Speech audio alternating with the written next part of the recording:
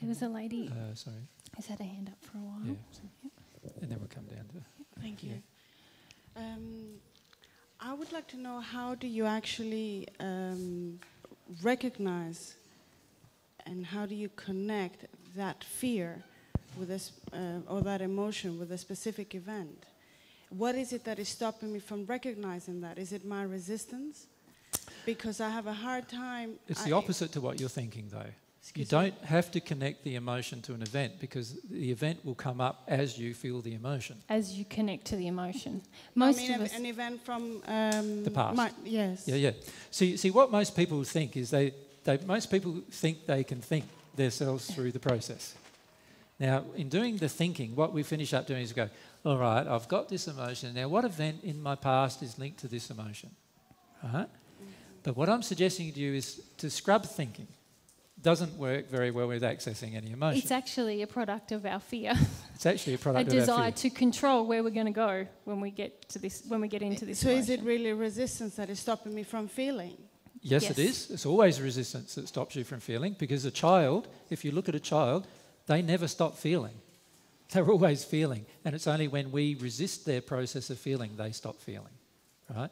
A child by nature just automatically feels everything. You know, when they're angry, they yell, and when they're sad, they cry. They don't go, oh, am I allowed to cry? This is now the supermarket. Mummy won't like it, me crying there. So, no, I won't cry here. I'll cry when I get home. You don't see any child doing that, right? The child doesn't think through the process. It just has an emotion. The emotion is, whatever the emotion is, sadness in this case that I'm illustrating, and it cries. And if it's in the supermarket, too bad. It's crying anyway. That's how a child is, right? Now, how does the child process emotion? It just feels the emotion. Doesn't it? Nothing else. It doesn't actually do anything else other than feel the emotion. It doesn't try to work out where it came from, does it? The child's not sitting there going, yeah, I'm feeling a bit sad at the moment. Now, where did this sadness come from? Was it from my dad, or was it from a mum, or was it from 2 weeks ago when mummy smacked me, or that I still got left over, or what is it from? The child doesn't do that. What does the child do? It feels sad, it cries. It doesn't have any delay even, but usually between the sadness and the crying. And the only time it does have delay is when the parents have imposed something upon the child. Ask. Okay, so the example you gave earlier, if somebody squeezes me here and I feel the pain, that there's fear there, there's an emotion there. There's emotion there. And you say when you get rid of the fear, the pain will go away and I won't feel anything. That's correct.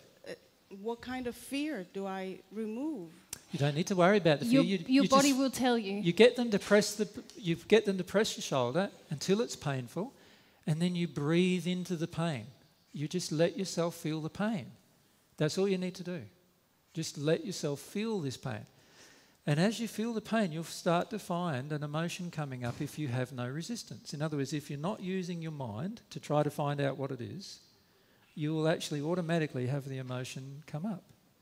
And if you just let the emotion come up without judging it, without saying, oh, what's this about? Or without going, oh, this is a bit weird, I'm just crying and I don't even know why. See, how many times do we even say those words? I'm crying and I don't even know why. We go, as if that's a problem, don't we? Usually we should know why we're crying. Usually we prefix it with, I'm sorry, I'm crying, I don't know why. Can you imagine the child going, I'm crying and I've got no idea why, this is a problem? No, it doesn't do that, does it? It just cries until the tears are ended, till they're done, right? So you see, what we're trying to do when we're thinking is we're trying to link together childhood events with different things, and in reality what we're trying to do is prevent the emotion. We need to learn to embrace the emotion. If we can't embrace the emotion, embrace the pain first. So start with the pain and let the pain lead you to the emotion, whatever the pain is. So if it's an emotional pain, sometimes you feel it in your heart, you feel hurt. Embrace the pain of it, and eventually the emotion will surface. Does that make sense? There needs to be a willingness to be overwhelmed. And a lot of us think and because we want to control that feeling of being overwhelmed. What's this going to be about? Okay, I can feel that a little bit. If we just allow this whole experience to overwhelm us, we'll be overwhelmed by the pain, and then without thinking anything, the emotion does come up. But a lot of us have a lot of... Sorry. Sorry, it's all right. It feels good. It was like, I was really giving the example. She's grabbing me. Go away. I love it. Yeah, a lot of us have a lot of fear about being overwhelmed. It feels out of control. And for most people, when we commence even thinking about feeling our emotions or being humble, as we call it, one of the first blocks is, this is going to be out of control, I'm going to feel overwhelmed. And that's the fear. And that's when we kick in the thinking. Yeah. We kick in the thinking then. We'll analyse it so that we don't have to. Yeah. You don't need to analyse, you just need to feel the emotion that's present. That's all you need to do. The irony is, when you feel the emotion that's present, what happens afterwards is it tells you the event. Afterwards.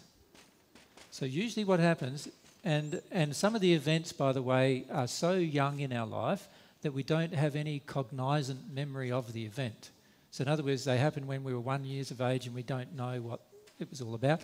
And so the emotion may not tell us any event because we can't even remember the details of the event because we didn't have a developed brain to do so.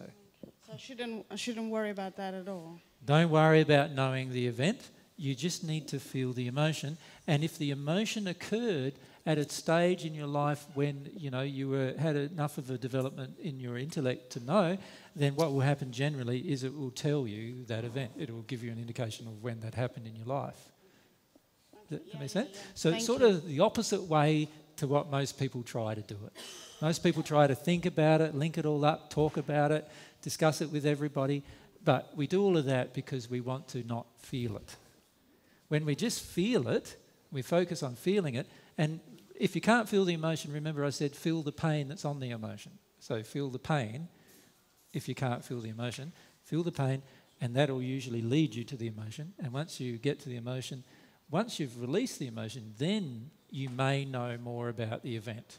But you're never going to know more about the event without that process. Yeah, it's clear. Thank you. All right. And we were coming...